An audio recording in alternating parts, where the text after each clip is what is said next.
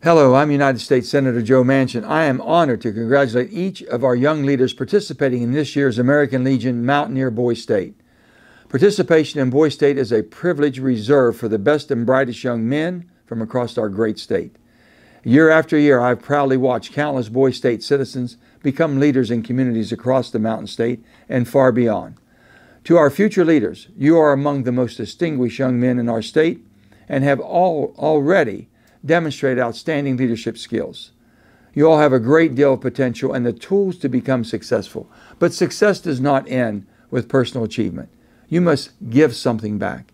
And I can tell you, there's no better feeling in the world than being able to give back to the community that helped shape who you are. West Virginia needs determined, bright young people like you in order to succeed and reach our fullest potential. I hope you will take full advantage of this opportunity to learn more about our government and make a difference in our great state. Remember that you wouldn't be here today with so many wonderful opportunities in front of you without the American Legion, the volunteers who are with you, and the people who have been so determined to make these programs possible.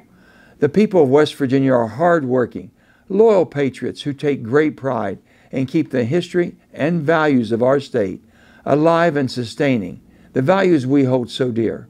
I sincerely appreciate the many dedicated members of the American Legion Boy State who do just that by teaching our youth the ideals of God and country that keep us the strongest nation in the world.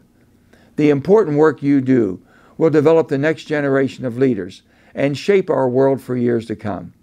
Thank you, and may God continue to bless the great state of West Virginia.